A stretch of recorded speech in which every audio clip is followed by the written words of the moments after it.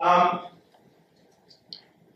the most talked about issue of the day in the United States these days, and you know, traveling in Israel and in Europe, when people talk about the U.S., it seems to come up very frequently in conversations. And there's a major election right now in the U.S. That will have a lot of bearing on this issue, is the issue of healthcare. There is a massive debate and a massive new legislation with regard to the situation of healthcare in the United States. And what's the problem, we are told, with healthcare in the United States? Well, it's too expensive. It costs, you know, a huge percentage of GDP is being spent on healthcare. We all know there's some optimal level of GDP that we should be spending on healthcare, and we've exceeded that optimal level, we are told. There are many, anywhere between 20 to 30 million people who are uninsured, don't have health insurance in the United States. And that, we are told, is a real serious problem. So, it's too expensive, we're told. People don't have it, we're told, and the solution is obvious. What's the solution? The solution is, well, government needs to do something. Government needs to act. We need to force people to get insurance. We need to subsidize their insurance. We need to lower costs because costs are too high. So the immediate response is more government. More government, in spite of the fact that, you know, if you look at American healthcare, you'll find that somewhere close to 50 cents of every dollar spent on healthcare in the United States is spent by the government. So you've already got the government being a major purchaser of healthcare. Yes, the prices keep going up. So now we want government to buy more healthcare, and the expectation is prices will go down. You look at healthcare and you see massive regulations throughout the entire industry in order to make healthcare cheaper, more accessible, more available, more comprehensive, and so on. Government is everywhere in healthcare. There is no market. There is no free market. There is no free choice in healthcare in the United States. It is completely, well, half of it is government run and the other half is government regulated. So what is it that leads people so instinctually? And by the way, you know, if you read the polls and you read the newspaper articles, a lot of people in the US against this healthcare plan, right? The polls are, you know, somewhere around 40% are for it and somewhere around 55–60% are against it. But a lot of the people against it are against it because it doesn't do enough. So when you actually look at why people reject the healthcare plan, a significant percentage of them are rejecting it because it's not, you know, it's not enough of government intervention. And a lot of them are against it because it's so, this particular plan is so obviously corrupt. I mean, people were paid buckets of money to vote for this. And people just don't like the sleaziness. But nobody, or very few Americans, are actually objecting to the idea that government needs to step in here and take care of healthcare somehow. Make sure that insured get their insurance and lower the costs in some way. There is a minority that thinks the government should stay out of it. But it's a minority. When the Republicans proposed an alternative to what Obama was proposing, it was basically the same thing that the Democrats had proposed, just fewer pages. You know, it was simpler. It was less government intervention, but still an increase in government intervention, just slower. You know, the Republicans in the U.S. want to socialize everything just at a slower pace than the Democrats. You get it faster with the Democrats.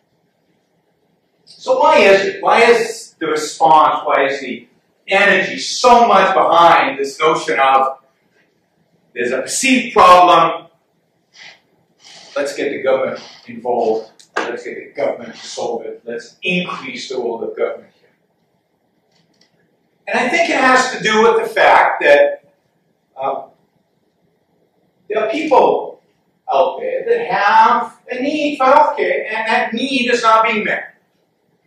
So the people out there who are suffering, who are not getting the kind of care they would like to get, they would imagine to get, the people who are spending more than they would like to spend on healthcare, the people who feel, and this is very much an emotional level, feel like they should get more. And the people, most people look at them and say, yeah, you should get better treatment. It should be cheaper. It's not fair somehow. The healthcare debate really comes down to this question of fairness, this issue of need. Some people need it, and they deserve it, and they should have it, and we need to find a way to provide it. And that need is perceived today as a right. People have a right to healthcare. They have a right to the treatment that they want. They have a right to get that treatment cheaply, not to pay too much for it. And if somebody has a right to something, if we perceive that somebody has a right to healthcare, or to food, or to a living wage, or to, then who's going to provide that right? Whose job is it to provide for rights, to defend rights, to protect rights, to take care of the rights of people? Well, it's government. So if somebody has a right to health care, then we need to provide him with health care. And the only entity that can provide that is government. People have a need for jobs, they have a right to a job, then the only entity that can provide for a right is government. And that's right. The role of government is to protect individual rights. That's the central characteristic of the American government. It's in its founding documents. And if we define healthcare as a right, if we define housing as a right, as we did before this crisis, we talked about this banking crisis, this housing crisis, a lot of it came about because housing was perceived as some kind of right, and the government spent huge amounts of money subsidizing it. If you want me to go through the causes of the financial crisis, you can ask me in the Q&A, and I'd be happy to go through that quickly. But the idea that housing is a right is a big part of the cause of what happened here. So how we define rights is crucial. Because there's no question that if we define it over healthcare and over all these other things, then big government, socialized government, government intervention, government involvement is going to only escalate. Now, of course, it should be quite obvious to people that there's something wrong with the notion that somebody has a right to healthcare. Because if somebody has a right to healthcare, then somebody else is obligated to provide him with that right to healthcare, right? I mean, it has to come from somewhere. The healthcare is a product, a good, a service that somebody is providing. And if you have a right to healthcare, and I'm a doctor, then what position does that put me as a doctor? Well, I am obliged. The government is going to force me to provide for your healthcare.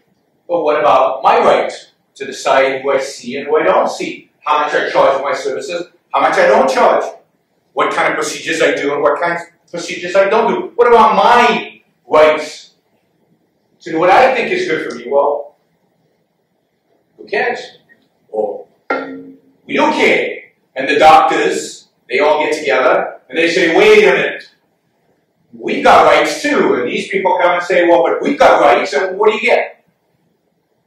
You know, you get a doctor's lobby and a pharmaceutical lobby and an insurance company lobby and a patient's lobby and, all kinds of lobbies. Every little group out there comes out and says, we've got rights too. And how do we decide on policy? Well, whoever manages to manipulate the political process best wins out. Deals are cut, people are appeased, and everybody gets a little piece, and politicians then vote on what they think will maximize their ability to get reelected.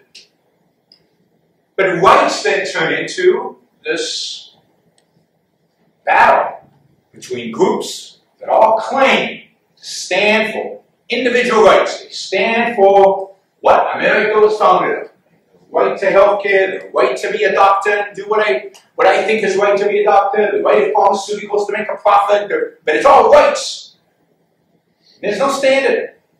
The standard is who has the most. I mean, you would think in a democracy, generally the standard is who has the most votes. But how do you get those votes? Well, you get those votes by who has the most pull, by who manipulates the political process the most.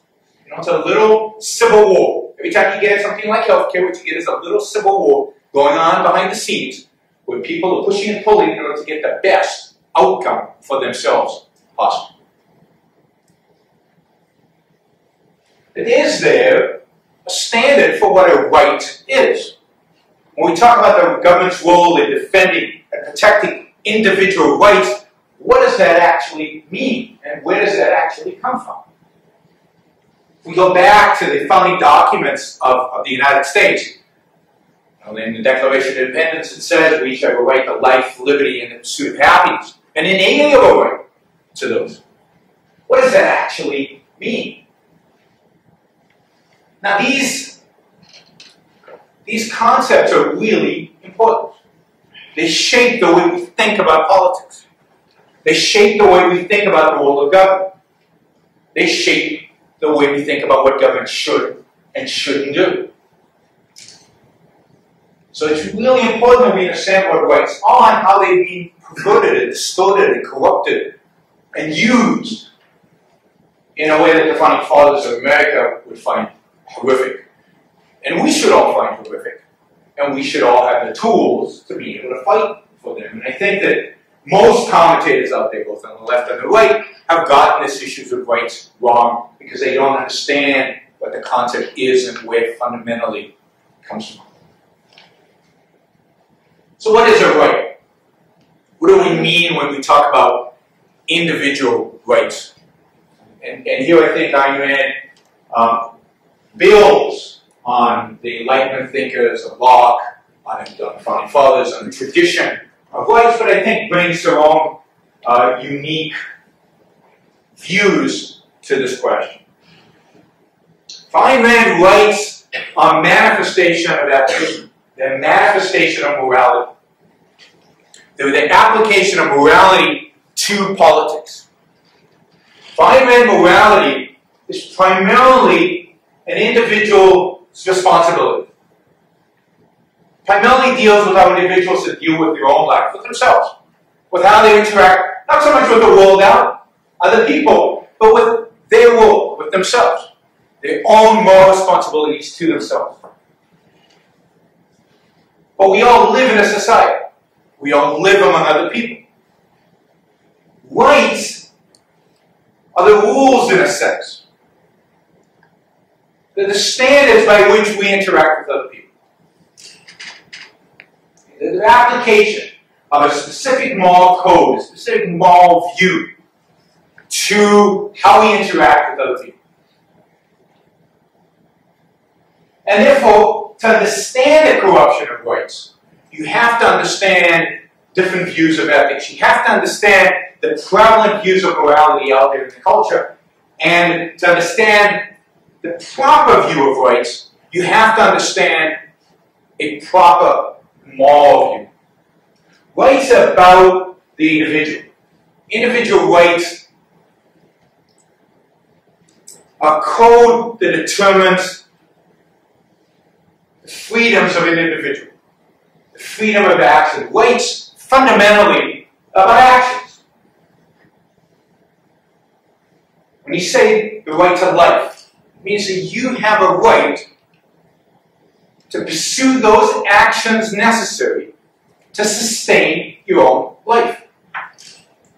It means that you have the right to do whatever is necessary to take care of yourself, to be left free, to think and to act in any way that you view as beneficial to your life. That's essentially what rights are. And there is only one right. Fundamentally, that's the right to life, the right to property, the right to free speech, the right to liberty, the right to pursue one's happiness, are just derivatives of the one idea that we as individuals need to be left free, left alone to pursue our lives. To pursue a life proper to human beings. So rights, people talk about are rights negative or rights positive. There's a whole debate about positive rights, negative rights. In a sense, they're both. Rights are positive in the sense that it says you as an individual, you are free. They're negative in a sense that to tell your neighbors that while each one of them is free to pursue their own life, the negative is they can't violate your rights. So you can pursue your life as long as you're not violating, as long as you're not prohibiting the ability of others to pursue their life. Now, how does one violate rights? How does one violate rights? The only way to violate somebody's right, we're talking about freedom of action, right? Freedom to pursue your life. So what is it that's going to interrupt your ability to pursue your life? What is it that can stop you from doing the things that you rationally believe are going to make your life the best life that it can be? There's really only one thing out there that other people can do to you to prohibit you from pursuing your life, and that is force. That is violence. And, violence, force, can also be fraud. But it's stepping in your way. It's stopping you. It's putting a gun to your head. It's deceiving you. And that's what your neighbors are not allowed to do under the system of rights. The system of rights recognizes the individual's sovereignty to go after his own life free of coercion, free of force, free of other people using force to dictate what they think he should be doing. It's simple. It's laissez-faire, leave us alone. That's what the doctrine of individual rights really stands for. Think about healthcare. How can healthcare be a right? In a sense, it is a right. You have a right to healthcare. In the sense that you have a right to pursue healthcare. The government should not stop you from visiting your doctor. The government should not interrupt your decision together with your physician to choose what treatment you should get or what treatment you shouldn't get. The government should not use force to tell a doctor what medicines he can prescribe to you and what medicines he cannot prescribe to you. That's your right to healthcare. Your right to pursue healthcare, free of anybody else's force upon you.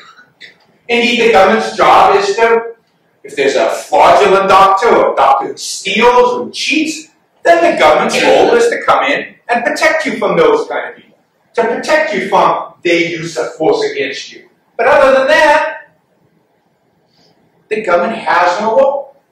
It has no place to step in. And how is the only way it can provide you with health care? How can the government provide you with health care? Only by using force and taking it from somebody else, whether it's taking money or whether it's forcing a doctor to do stuff he does not want. So when people talk about a right to health care, they're talking about violating some people's rights in order to give you something you have not earned. The real right to health care is just basically the individual right to be left free. A need, just because you need something, does not give you the right to take it from others, to steal it from others, to demand it from others. You can ask. But individual rights, a free country, it means that if you need something, you have a right to go and do the best that you can do to pursue it. Whether it's, again, healthcare or a job, or wealth, or iPod, or an iPhone. You have a right to earn a living and buy these things. Now, so the essence of individual rights is to protect individual freedom. The whole revolution of individual rights is a revolution that says that we're not going to put state first and we are all slaves to that state in some form or another, or collective or group or somebody's need first. The whole revolution of individual rights is that we're going to put the individual first and make the state the individual's servant.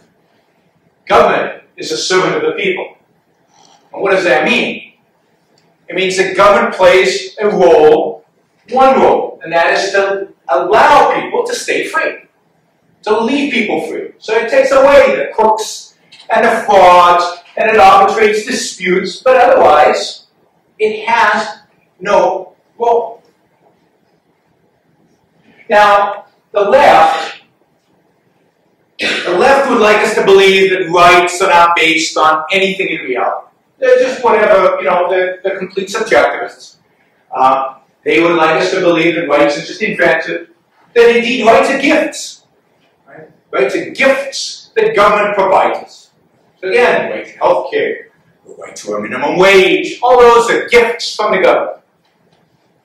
And yes, they say, conflicts are inherent in human nature.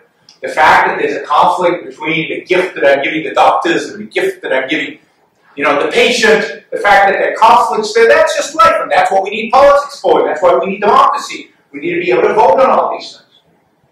And ultimately, to them, all this boils down to, you know, absolute democracy.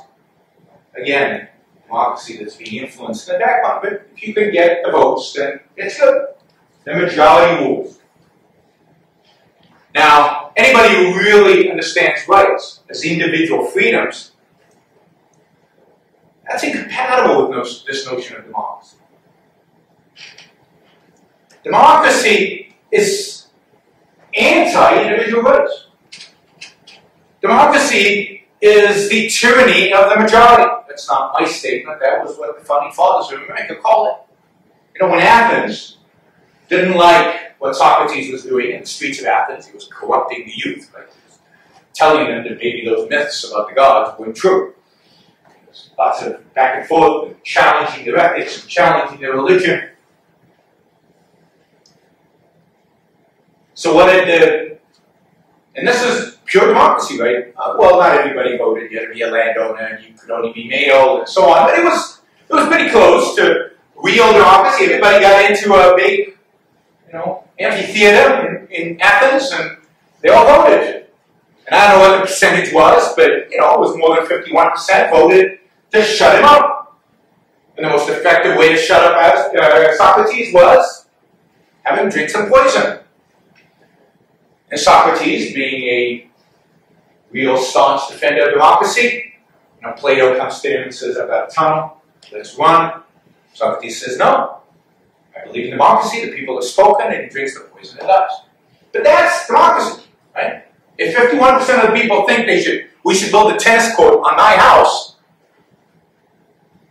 then that's what should be done, right?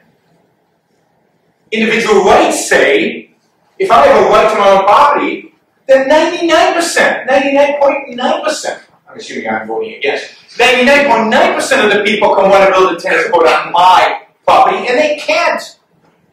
And if Socrates, everybody in Athens could hate Socrates, and yet his right to speak is inalienable. But it's not just his right to speak, his right to use his property, his right to go see a doctor, his right not to go see a doctor, his right to buy insurance or not to buy insurance, his right to do whatever he thinks is good for him is inalienable. It doesn't get decided by a vote. And you'll notice that, you know, Democrats or the left wants us to have big votes. You know, they want to have a big federal government where all the votes happen.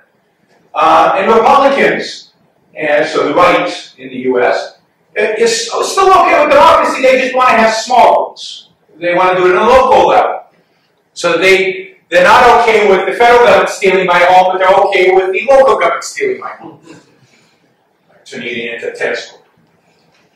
state rights, they call it, or county rights, or city rights, or whatever they call it. But there is no such thing. There's only one concept of rights, and that is individual rights. And the individual rights cannot be taken away, should not be allowed to be taken away by any size body.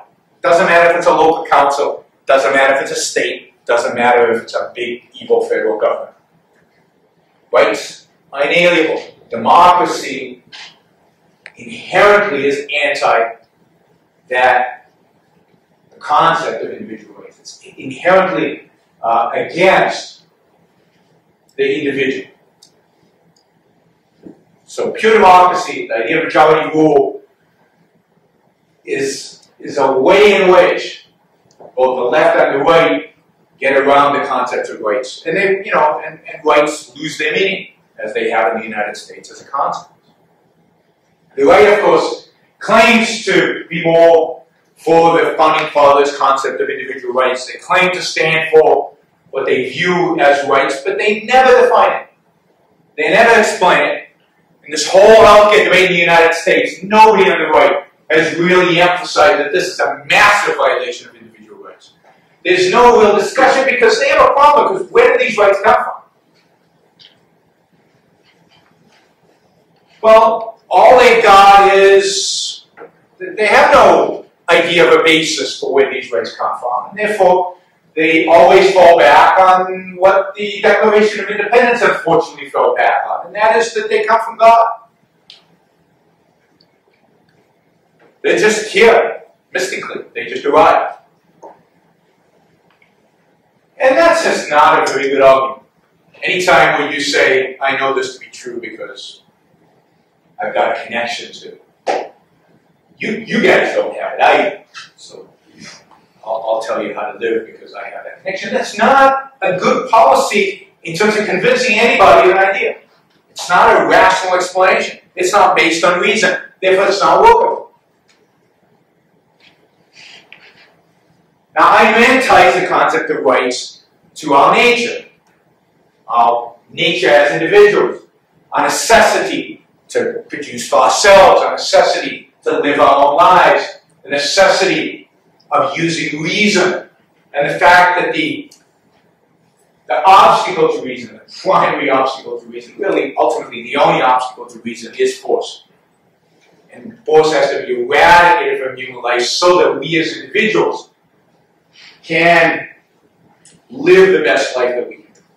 That is the tie of rights to the nature of human beings, the nature of us as individuals.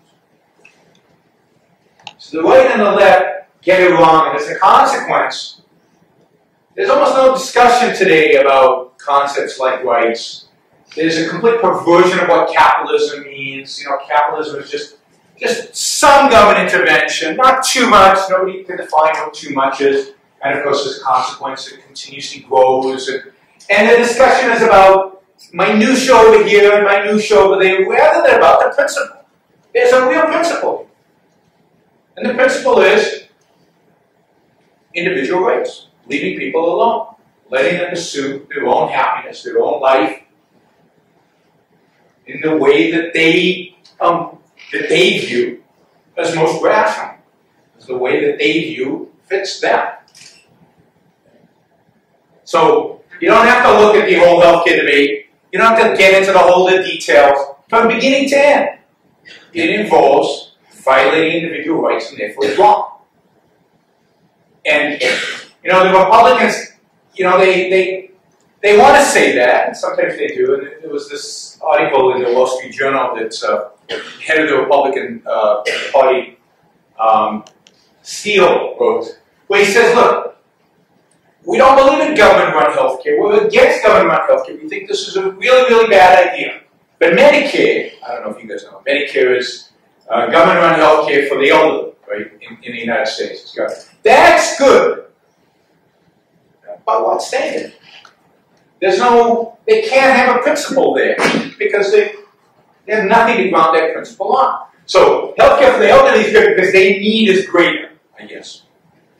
So it's okay because they really, really, really need it. It's okay to violate other people's rights to give it to them. If you only need it a little bit, it's not okay to violate your rights. That is not a winning argument.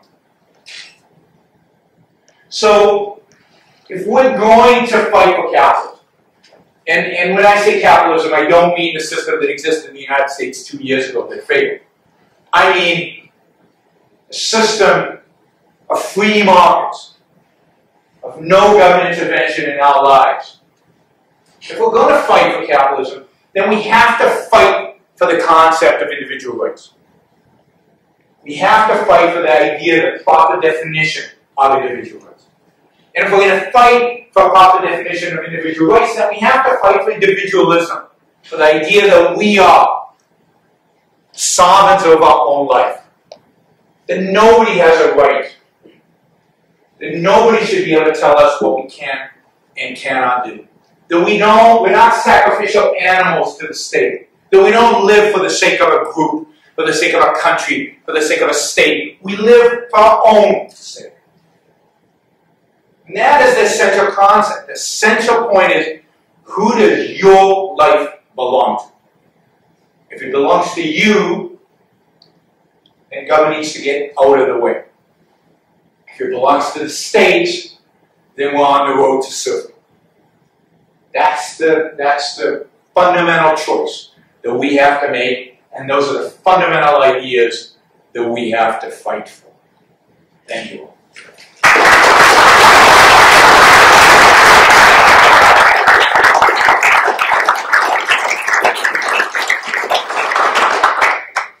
Questions?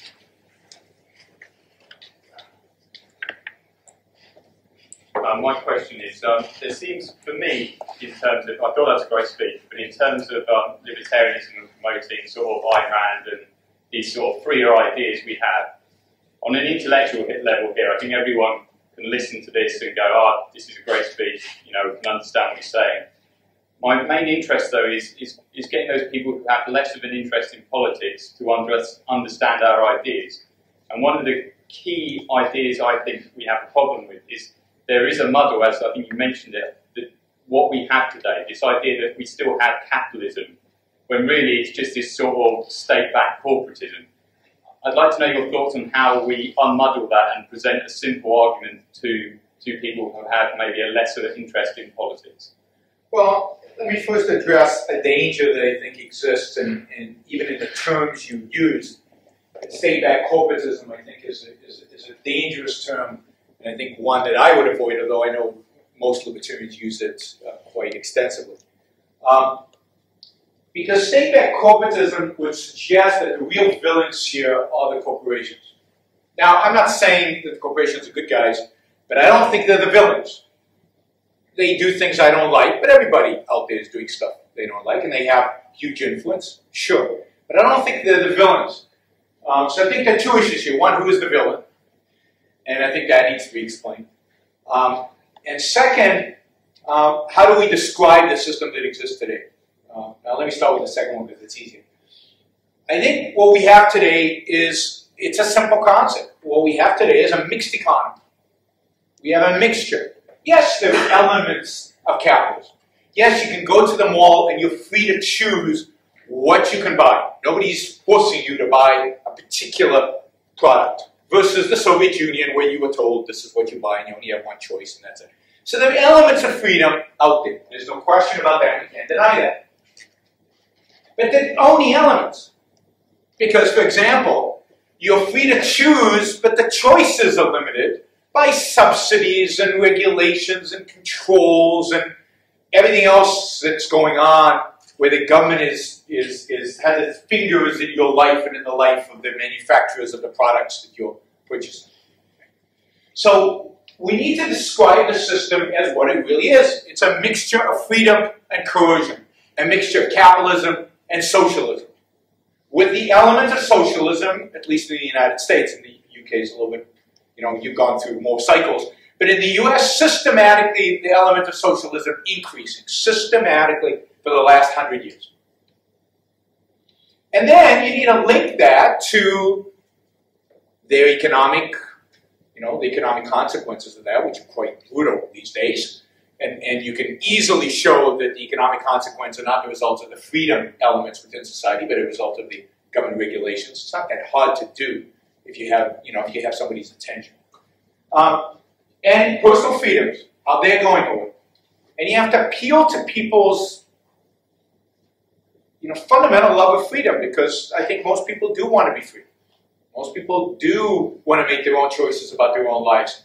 It's, you have to convince them that it's okay to let other people make choices about their own lives. Everybody's happy with the choices they're making. It's other people they don't trust and they want to go after. So I think you have to explain the system as it is. So, banks in the United States are, I like to say 80% government, 20% capitalism and free. And banks are the ones that collapsed, right? High tech is 80% free, 20% government, and it's doing pretty well. Not an accident. And you can show that. So, yes, I agree with you. We have to communicate better the notion that capitalism is not what we have today. Capitalism is not what failed. Capitalism, indeed, has not really even been tried. We dabbled in it a little bit in the 19th century, but we didn't really do it all the way right, even in the 19th century. And it's interesting, even in the 19th century, the areas where government dabbled in are the areas that did really, really badly, like railroads. They didn't survive in the United States very well into the 20th century because of government intervention. Banking and other areas like that, land use. So you can show, you can correlate government intervention with people's standard of living, with the quality of people's lives, and with their freedom.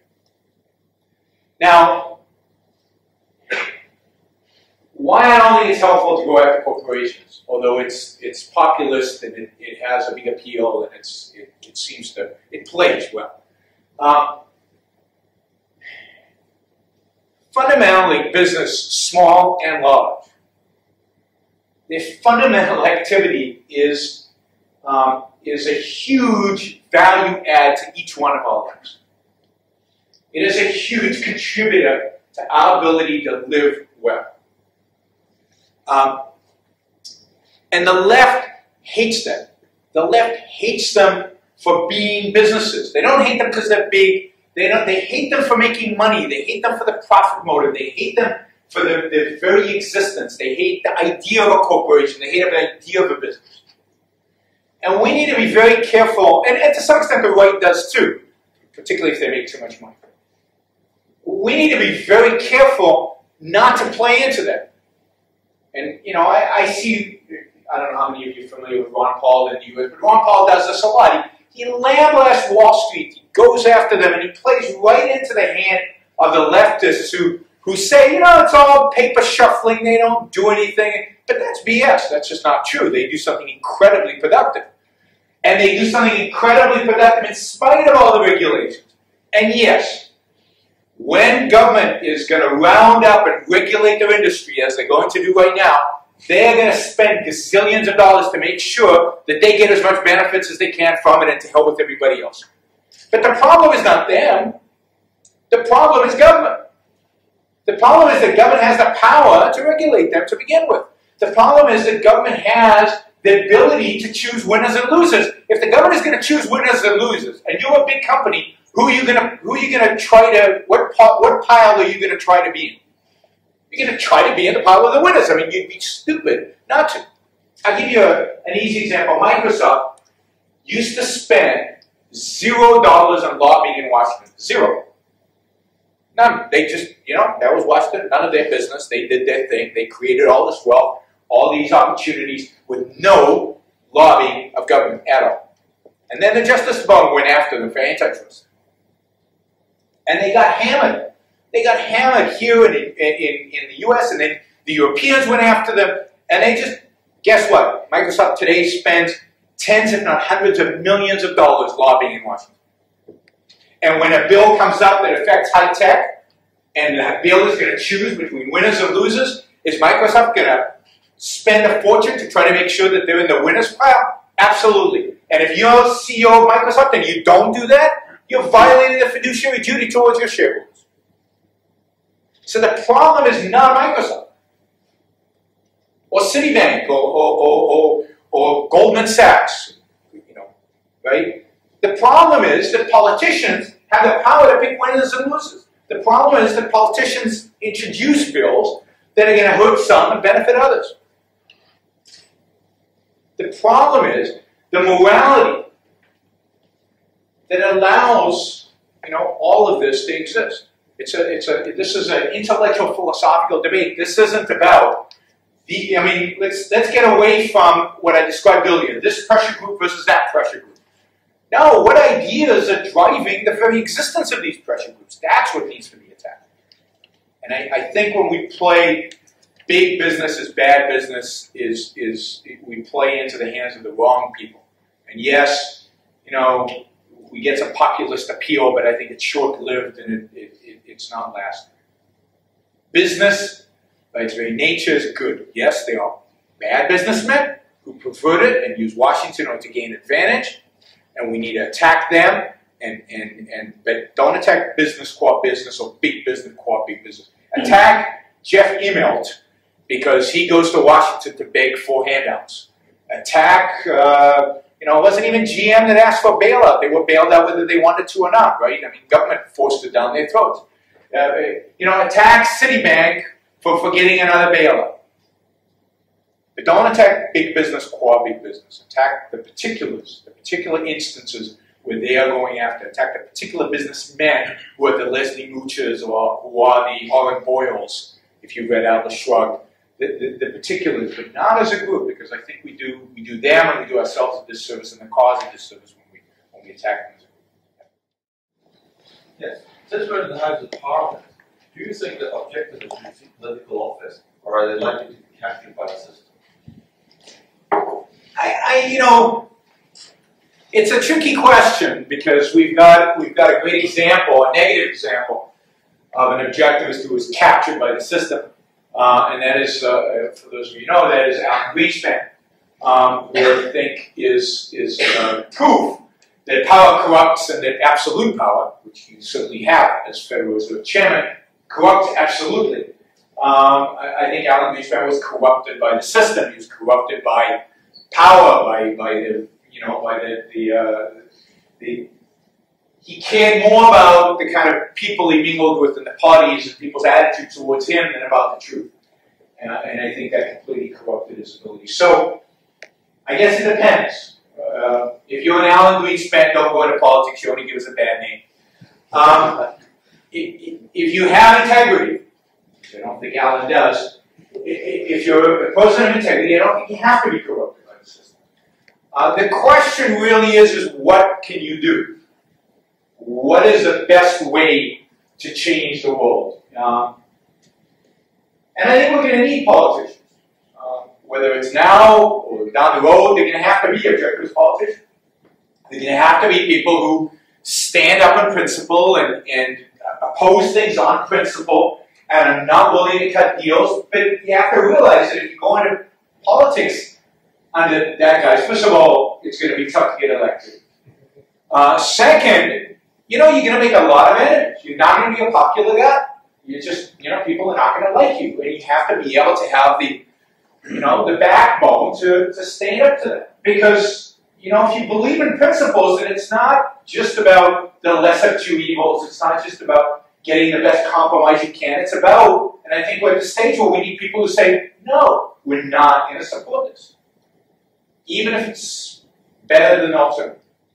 Just a politician. Yes. In order to try to rein in government, some of us on the centre-right in Britain have actually argued that far from abandoning faith in democracy, we should be using radical direct democracy to try to make the state much more immediately accountable to the people, and therefore to try to curtail it and in fact do the job that if we had a functioning legislature, it would actually be doing itself. And that is to rein in the ambitions of politicians and to shrink what is defined as public policy.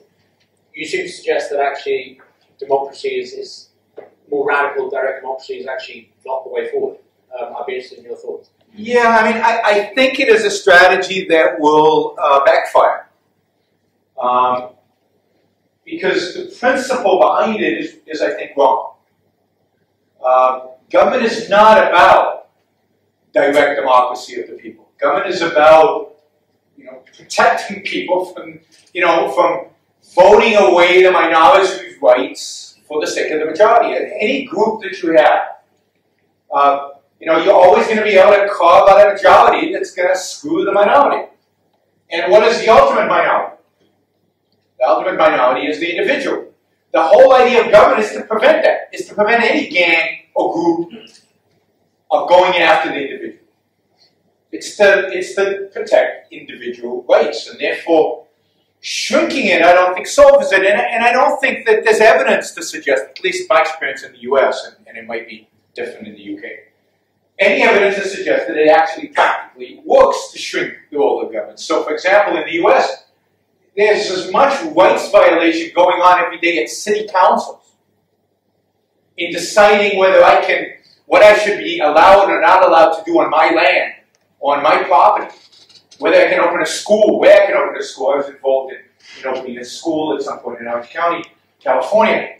And the amount of lobbying and taking out city council members to lunches, and the corruption just becomes more intimate. But, are people going to be upset about that corruption? No, because the next time they want something, they'll use the same tools. So I think it's inherently corrupting, and size just makes that corruption more intimate, but it doesn't really change the nature of the corruption. And I think you give up a huge amount. You give up the principle. You're giving up the principle of individualism. You're giving up the principle of individual rights. You're accepting the notion that what matters is a majority. The size of the majority, the size of the voting group, shouldn't matter. What's important is the individual.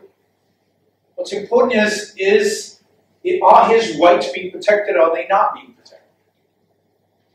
Can he use his land any way he chooses to, or not? And I think that the size of the group that is violating his rights is irrelevant, and plays into the hands of, the socialists who, can also organize on the local level and probably get as much influence on local politics, because I think in our culture they have them all high ground, because our culture has adopted their ethics, and therefore they have much more influence with people. Do you think that the United States and the UK had the right to invade Afghanistan? What gives any political entity, a country, a right to exist, in a sense, as a political entity?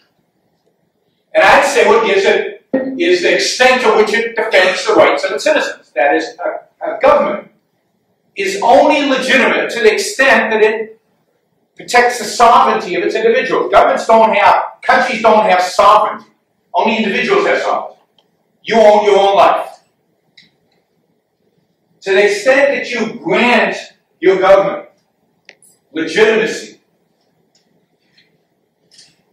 is to the extent it's legitimate. If it's any dictatorship in mind, therefore, it's illegitimate.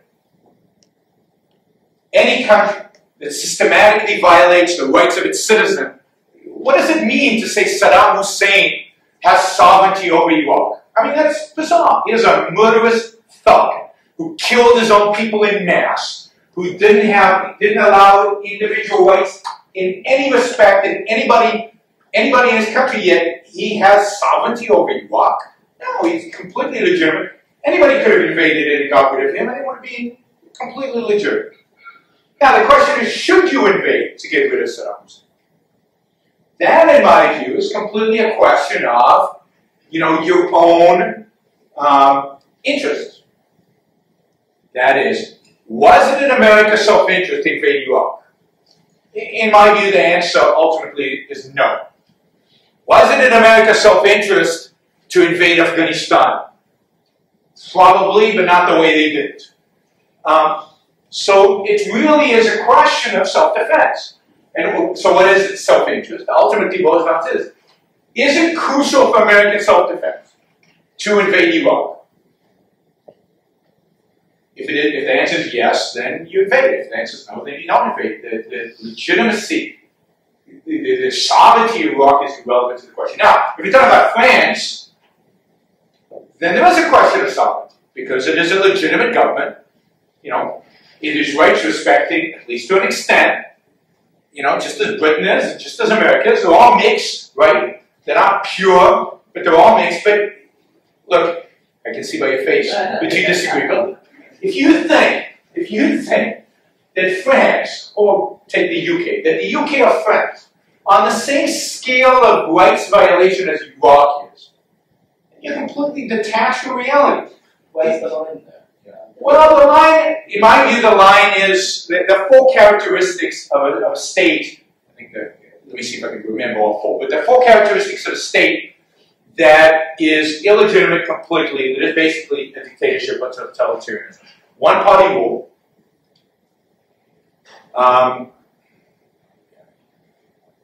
Whether you have, the most important one in my view is whether you have censorship or not, freedom of speech, and to the extent to which it is applied. Whether you have any kind of elected government. Okay, so those two. But the keys, in my view, are some kind of one-party rule which denies any kind of election, and freedom of speech. As long as you have freedom of speech in a country, there's some freedom left in that country. There's some way to use reason and thought and argument and discussion in order to change the world in which you live. When freedom of speech is gone, you're basically living in a dictatorship in which your only means of dealing with change is through violence, through revolution, taking arms and revolting against the government. So, a country that rejects all notions of speech, which clearly Iraq did, which clearly France and Britain and America don't. There's freedom of speech. I'm here, right? I'm not a very popular guy. I was just in Israel. There's freedom of speech in Israel. I could speak in France. I've spoken in most of Europe. There's basically freedom of speech in the West and in much of Asia. China is an interesting mixed case. There's clearly less freedom of speech in China. There's one-party rule in China.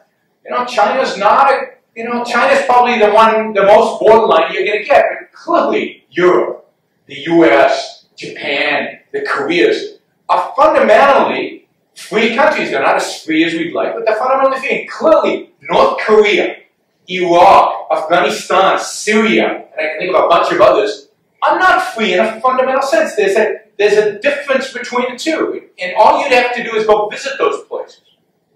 Not for very long. And you would notice that there is a stark difference. Now, is the US and England where we want them to be? No, absolutely not. They're nowhere near as free as they should be. But they are much freer than these guys, and therefore they're much more moral and therefore legitimate regimes versus these that are not legitimate regimes.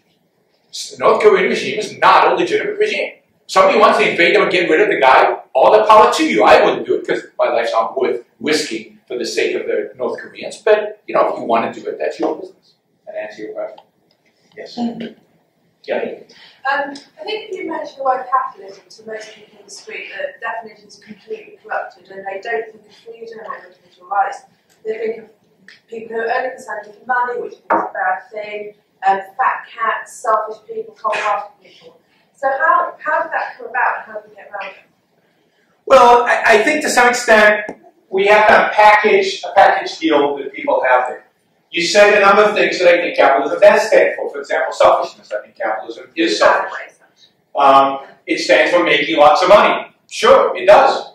And what we need to convince people is that those things are good things, not bad things. That is, people pursuing their own self-interest, people living their lives to the best of their ability, making the most out of their lives is a good thing, and that's pretty selfish, right? It's about my life, not about your life. We need to convince people that rational self-interest is good. That each one of them, see, to me, the battle about capitalism is all about ethics, ultimately. It's all about ethics. If we lose the battle on ethics, we lose the fight for capitalism. If we win it, we've won. It's easy. If we can convince people that they have a right to live their life any way that they choose to, as long as they're not violating somebody else's right, and that life is worth living, and it's worth making the best and most out of your life, then capitalism is easy. Because all capitalism is a system that leaves you alone to do that. If we can convince people that they are not their brother's keeper, that they're not morally responsible for the group and their neighbor and their community and their race and their ethnic group or whatever the latest fad is. We convince them that they're not morally responsible for them. They can take care of them if they want to. You know, they're free to help their friends.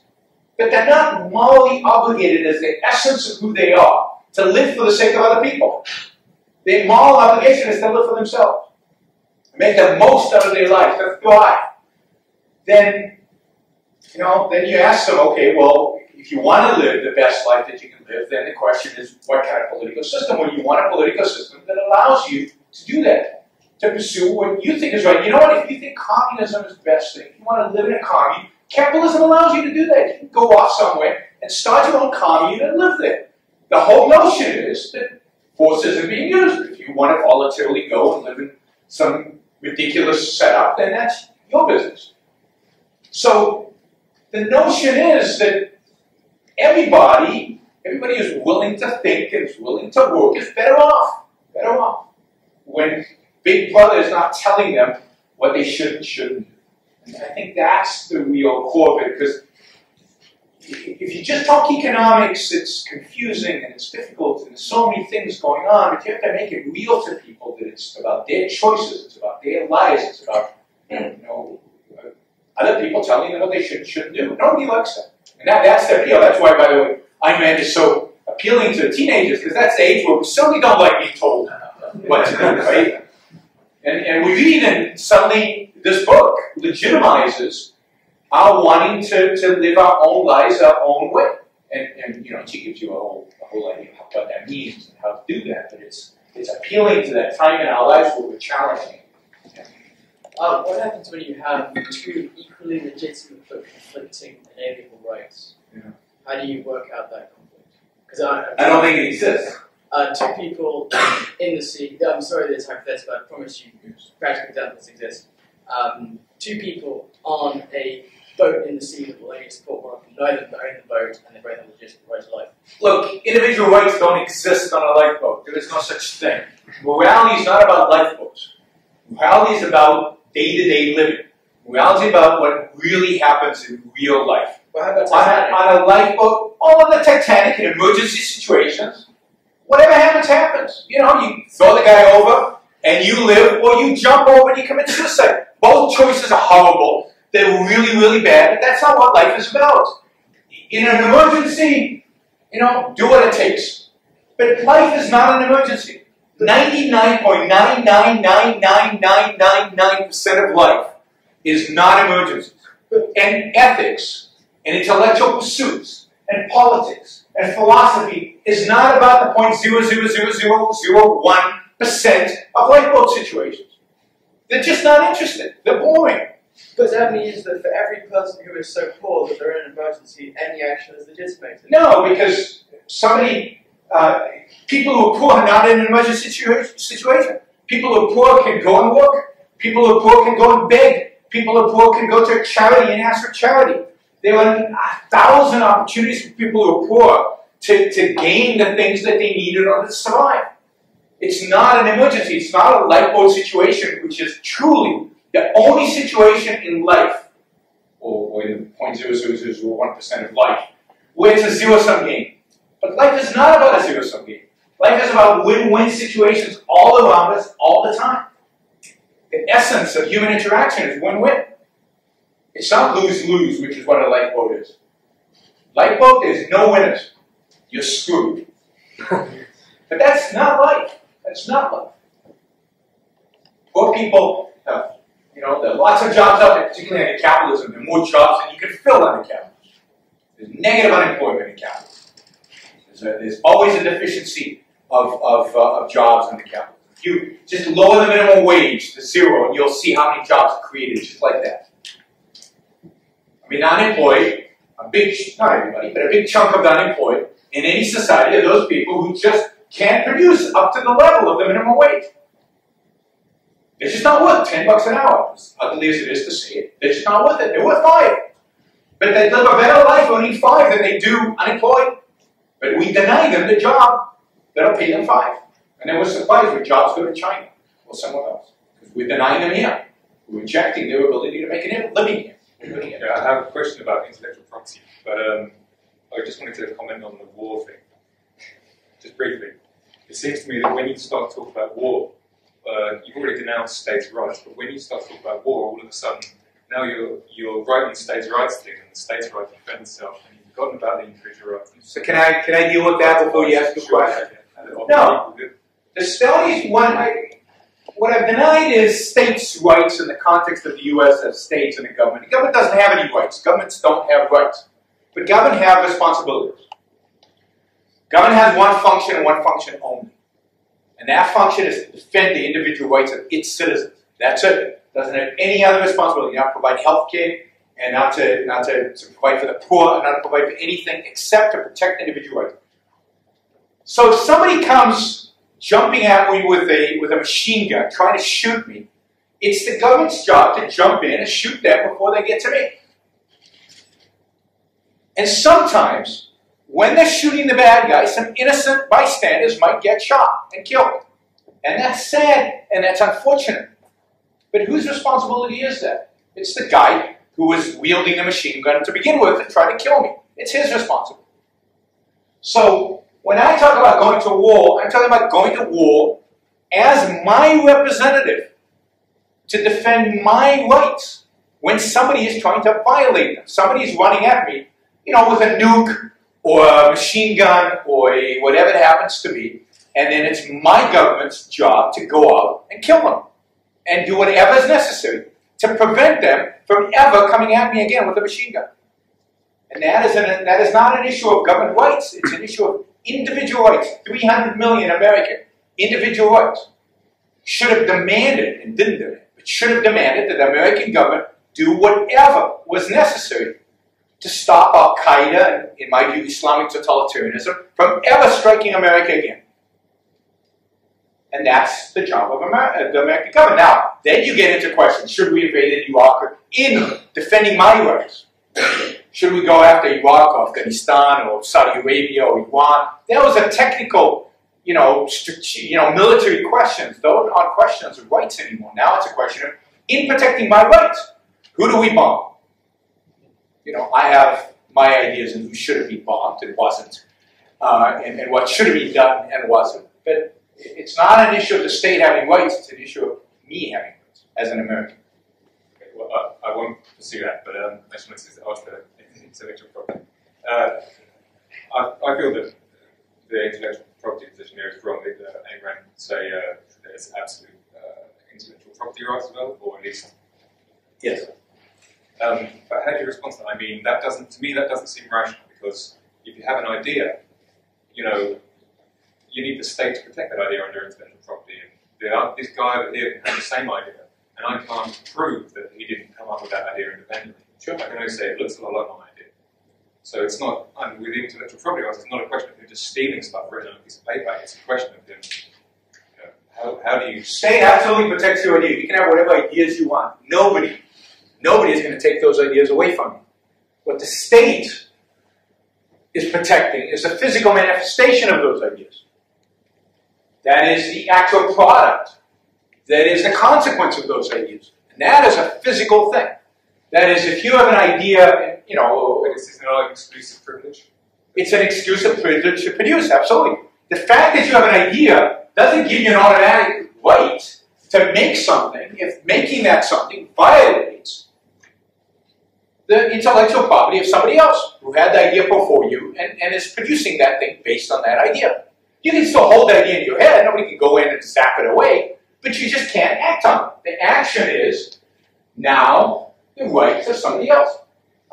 It is bizarre to me that the most important creation that we're all engaged in, which is ideas, right? That is the most important creation. Every product out there ultimately started as an idea. Everything out there is about ultimately ideas. Ayn Rand believed very much that the only power of creation is reason, ideas, otherwise. That somehow we don't protect that under property rights. That is the one thing that we truly do create. And if somebody else got to the marketplace before you, based on the idea that he had and made stuff, it's his. That patent That idea that he registered is his, and therefore it's the role of government to protect that manifestation of that idea in reality. And I think it's a real mistake for libertarians to reject that, because if you reject that, I think all property goes, because all property ultimately is intellectual property. Given that there's no pure capitalist state at the moment to define it in the world, and secondly, we should find a legitimate country as one that has more than a one-party system, do you think these ideas you're speaking about will result in a stable government? Do I think capitalism will result in a stable government? The ideas you're listing will result in a stable government. Yes. Given that you have to have a two-party system at least. Well, you have to have a multi-party system. And it doesn't exist anywhere now.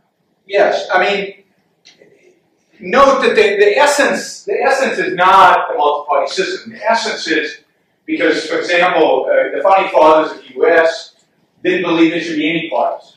They thought everybody should run as an individual, and there should be, in that sense, no parties. And that could be the outcome. I don't know what the outcome ultimately would be. It didn't succeed. They reverted to parties very, very quickly afterwards. Yes, but I think if you define government clearly, the role of government clearly, you define what it's supposed to do, you put the boundaries on it very clearly and unambiguously, and unfortunately the American Constitution has a lot of ambiguity in it, at least to our modern reading of it, then there's still room for debate and discussion. For example, how do we apply ideas of property rights to the internet?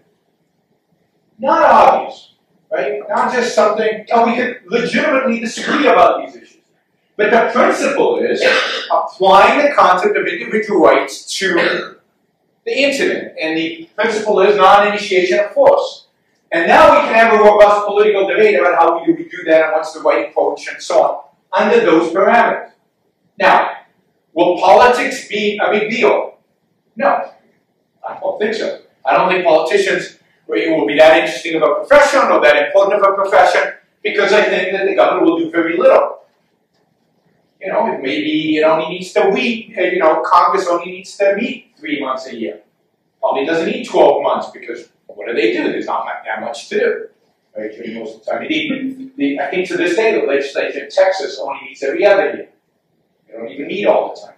And, Texas is probably the freest of the states, among the freest of the states in the United States. So you get part-time politicians, working men who do this in addition to their regular jobs. You get robust debates about real issues, about applying the concept of individual rights. You'd probably get some multi-party system, but maybe not. Maybe it would all be individuals. I don't know how it will all play out. But the essence to stability is two things. Getting the Constitution right, unambiguous and right. And second, having a culture in which that Constitution, that people believe in that Constitution. So you can have the best Constitution in the world, and if people don't believe in it, it's irrelevant. So the United States has a pretty good Constitution, probably the best in the world. Not perfect, but really, really good. But people stopped believing in it 100 years ago. So our schools stopped educating about it 100 years ago. And the ethics that are prevalent in the culture is anti the ethics of the Constitution. And so what's happened? The Constitution is slowly being chipped away and eroded at, and the Supreme Court keeps ruling against what the true nature of the Constitution is because they don't understand it, because they've lost the intellectual path back to what the Constitution really meant. So you need, philosophically, a culture that believes, continues to believe, that Constitution and that system of government is right in order for it to sustain itself. Yeah, we often hear about human rights abuses in the media, and perhaps a good example of that would be about time of day. Now, regarding your views on individual rights and the fact that totalitarianism is a war worse, how would you react to that situation? People who try to kill me don't have rights. It's just a fact. When you violate somebody else's rights, you lose your own. All of you. You steal an apple, you lost your rights. The government's job is then to take you and figure out what the just punishment is. For stealing an apple, the just punishment, is a slap on the wrist and a couple of days in jail maybe or whatever. But if you're trying to kill people, then The just punishment is your own death, in my view. Or at least putting you away for the rest of your life. It is my belief, and I don't want to get into a long discussion. I know those of you who are staunch libertarians, and there's a difference between objectivists and libertarians. Those of you staunch libertarians are really upset about my foreign policy views. But, we're not here to really discuss foreign policy.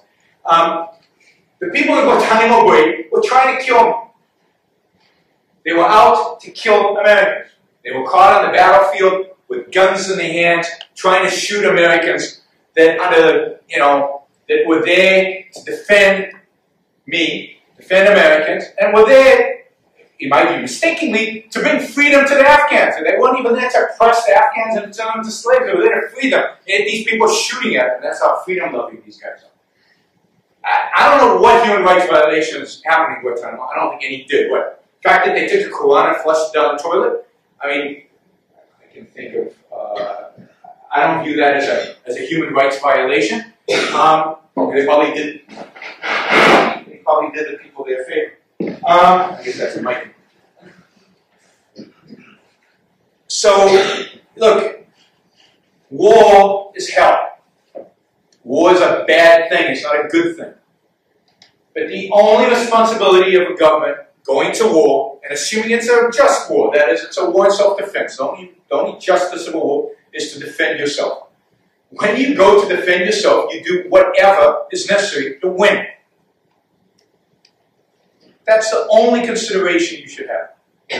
And when the West had that approach to fighting wars, they won. And that will involve killing a lot of innocent people.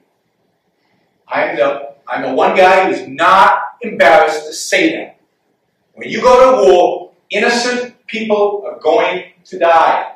Many innocent people. Just ask the children in Hiroshima and Nagasaki. They died. They were innocent. You can talk about the adults and question how innocent they really were. But the children clearly were innocent, right? They had nothing to do with this war. But they died. That's sad. And it's the fault of the Japanese. It's not the fault of Truman. It's the fault of the Japanese. They should have started World War II. Many children died in Dresden. Sad for the children. Tragic, even. Whose fault is it? Hitler's. Not Churchill for approving the bombing of Dresden. Indeed, Churchill and Truman are moral, ethical heroes for doing that and ending those wars and minimizing the casualties of their own people and ultimately in Japan of the Japanese themselves, but certainly of American troops. They are heroes for having the moral backbone to do what was necessary to win. We today don't have that moral backbone, and therefore we fight unwinnable wars, endless wars, wars with no end. Many people are still going to die in the war we are fighting because we're not willing to win this. We're not willing to do what's necessary to win. Non-foreign policy questions. Now, if we have time, I'll get to those, but This is almost foreign policy, but how would you want the military to be funded if not by that's a bit of compulsory taxation? Through voluntary taxation. That is, I don't believe in compulsory taxation. It's theft. Even if it's just a little bit, it's still theft. But I don't know about you guys, but right now the government takes about 50+% of my income. Actually, if you take into account everything, the government actually takes it away from me 60+% of my income, maybe closer to 70%. It also reduces my standard of living dramatically through all the regulations and everything else going on in the world. Imagine that all went away. If people were truly free. I'd have my 60-70% of my income back, but I'd be making a lot more money in real terms because the economy would be, I think the U.S. could grow at 8-9% GDP growth a year. I don't think there are any boundaries to economic growth. I mean, imagine the technologies and the advancement and the quality of life and the standard of living and life longevity and everything like that. Would I be willing to take a percentage of my pay and voluntarily pay for military and police? Absolutely, I'd be happy to do it. Who am I protecting? Me and my values and my property and my goods. Would most people be willing? Yes. Is there going to be a small minority who's not? Sure. Do we call them in economics free riders? Yes. Do I care? No. I just think that most people would be willing to pay for What's it that? because you can't be excluded from the benefit of having a military. So, That's true. So what? so you've got a public good. No, you don't. People are happy to fund goods that they are direct beneficiaries of, even if other people benefit for free. In the old America, in the 19th century America, people built roads. They built roads. And they didn't charge a levy for using it. People just used the roads because they wanted to get from point A to point B, and they got enormous economic benefits from getting from point A to point B. And if 1,000 other people got smaller economic benefits from getting from point A to point B, what did they care? There's very little cost to maintaining that road, and yet the benefits are huge. So, look, they are every single day, all of us, benefit enormously from positive externalities. People like to talk about negative externalities. But there are many, many, many more positive externalities in the world we live in than negative externalities. How many of you actually pay the true value to you of all the products that you use? I mean, think about what your computer really, really means to you. All the benefits that you get throughout an entire lifetime of having the computer, not just you having the computer, but that the computers exist and that society is all computerized. I mean, is it worth $1,000 to you? No, it's worth millions of dollars to you. If you really think about what it's worth to you as a cumulative of its impact on all society, yet you pay $1,000, but the fact that the computer industry exists is an enormous positive externality on it. If you were forced to pay the true cost, whatever the hell that means, but that's not how markets work. Markets are all about positive externalities, enormous positive externalities. Not to mention the little ones. We all talk about these negatives, but the negatives are trivial as compared to positives. Now, the free rider problem is not a problem. So they're free riders. I'm still willing, it's still, the police force is there to protect me. Yes, I could go through the calculation, well, I won't pay, but my neighbors will. But I want to pay. Because these are good guys, and they're protecting me. And I value my life. And if you're rational, you would want to do that. And if we ever reach a point where we actually have a free society, most people will be rational. So we're not going to reach there with irrational people. So they would be happy to pay for the services that they actually get. Is the reason you don't steal when you go into a store, is the only reason you don't steal because you'll get caught? How many of you pay when you go to the store because it's the right thing to do? Because you got a service and you want to compensate the other side for the service. Well, I hope most of you. If you could get away with stealing, would you do it? No. So why wouldn't you pay for police if you're getting that service? So, hopefully going back to your point about the use of possibly private companies in national security, I'd like to direct you to the case of South Africa, where the government does actually use private companies as police. And the result has been actually what you were talking about at the beginning. The police actually lobby federal police to police them, and it's resulted in corruption, them beating up certain crime laws, leaving those alone. We should not see this as a possible problem with the law. Oh yes, I don't believe in private police forces. I'm not an anarchist. I don't believe in private police forces. The state should control the police forces, control the military. I don't believe in private contractors for doing police work and for doing military work. That's the job of the state. It's the only job of the state. They have only one job, to run a police force right, and run a military right, and they should do it. And South Africa, those kind of examples are great examples of the fact that private police forces don't work. They corrupt. They're corrupting, and they ultimately result in gang warfare. My gang versus your gang. My police force versus yours. Given the emphasis on rationality, would you consider an individual who doesn't infringe on other people's rights, but is irrational, would you consider him to be immoral or just stupid? Well, by the very nature of saying he's irrational, you're saying that he's not necessarily stupid. I know a lot of very, very smart people who are irrational in certain aspects of their life, or maybe in most of the aspects of their life. I would consider him immoral.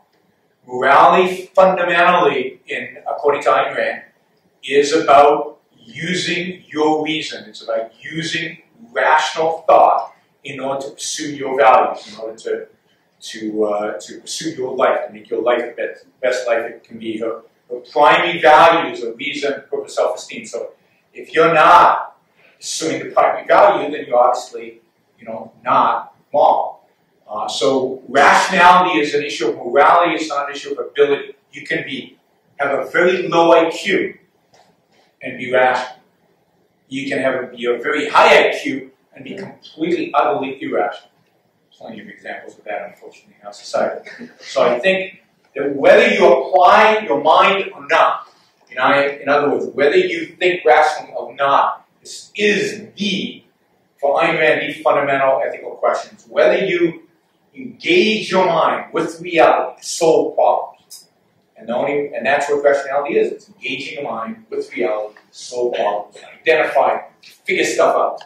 That's the essence of morality. And I know that's a very different way of looking at morality than what is common. But that's for her. That's because she's an individualist.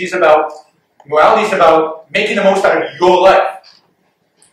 And where do we get the values that are necessary for us to pursue our life? From rational thought. If you don't engage in rational thought, you can't pursue the values that are a requirement for your life. Therefore, you're not engaged in morality. One more. You haven't really talked very much about children and those who are helpless. Yes. How would you see an objectivist society handling the case of, say, a small family, the parents are killed in an accident, those children perhaps don't have any other relatives? What's to be done? How would you fund their care? So the children and their poor, so we've got a double whammy. Yes. Well, no, with single family, if they were poor, they could be helpless. These are children. Yes. Now, look, children's have,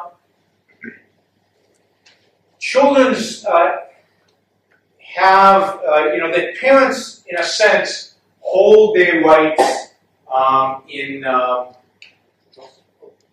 trust, in a sense. Children don't embody the full rights because they're not fully rational in that sense. They're not capable of dealing with the world. And parents, that's their responsibility. The responsibility is to help them get to the point where they are, where they're adults and they take care of themselves. In a case like that, in an objective society, I have no doubt that a charitable entity would come in and help those kids and take care of them. I think it would ultimately be up to private charities to take care of the poor, of the helpless. You can imagine somebody born a quadriplegic, just can't take care of themselves. Then it's their family that'll take care of them, or it'll be a charity that'll take care of them. What isn't legitimate? What isn't legitimate is that I be forced to take care of them. I can be approached and, I can be reasoned with, I can be, people can ask me to help them, but they have no right to pull out a gun and force me to help them. And as soon as you have government doing that, then you're basically, the only role the government is against to defend individual rights. If the parents are abusing the kids, then government has a role to step in and stop that abuse. Because rights are being violated. The trust that the parents are holding is being violated. But if the kids run away from home, if they're just poor, that is an issue for charity. It's not an issue for the state. And supposing you had somebody who couldn't support themselves because of some and they couldn't get charity and nobody would help them, then they would die. But I don't think that would happen. I don't think there's any evidence in American history, or even in the history of other places that have approached freedom. Everybody's just approached it; they've never attained it. Even in a place like Hong Kong, as brutal of a place it is, as poor of a place it was, at least for some people, but free. People weren't dying in the streets. People were taken care of. There were charities, even in the poorest of places. There was no welfare state in Hong Kong for many, many years, and yet people, by the millions, by the hundreds of thousands at least, emigrated in, right? People weren't escaping to get the welfare of other countries. People were coming in. I mean, that to me should indicate something, that every free country in the history, to the extent that they are free, people want to move it. People are not clamoring. I mean, some people want to come into the welfare state, but people certainly are not clamoring weren't clamoring to go to the Soviet Union. People aren't clamoring to go to North Korea. They weren't emigrating to Europe. I mean, there's an indication of a legitimate country and an illegitimate country, just a proxy. The degree to which people want to move there. People want to go to Japan even though the Japanese won't let them in. People want to go to South Korea. They just won't let them in. People want to come to America. They want to come to the UK. They don't want to go to North Korea. They don't want to go to Iraq. Arabs want to come to Israel. They don't want to go to the West Bank. They don't want to go to Jordan. But if Israel opened up its job market to Arabs from all over the Middle East, it could attract millions and millions of Arabs to come and work in Israel. Because Arabs in Israel are freer than they are in any other country in the Middle East.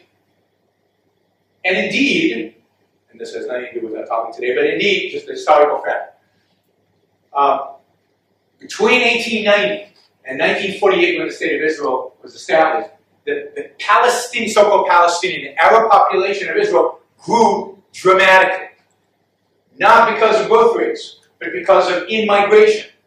From Syria, from Lebanon, from Jordan, and from Egypt, and from Iraq, and from everywhere. Why?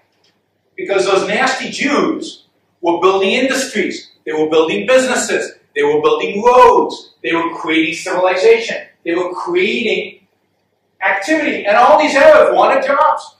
So they came. So the whole Palestinian problem, the so-called Palestinian problem that exists today, is all the fault of the Jews for building up a semi-free country to begin with.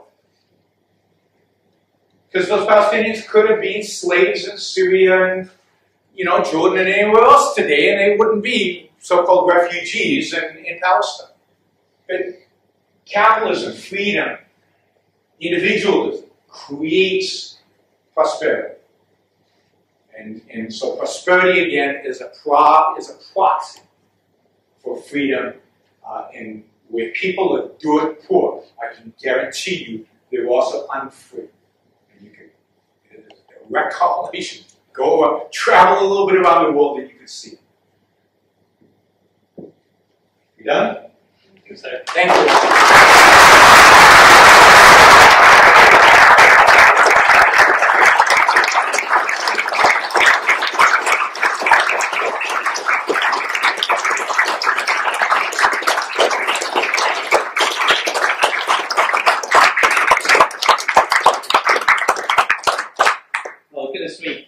Thank you very much, Yaron.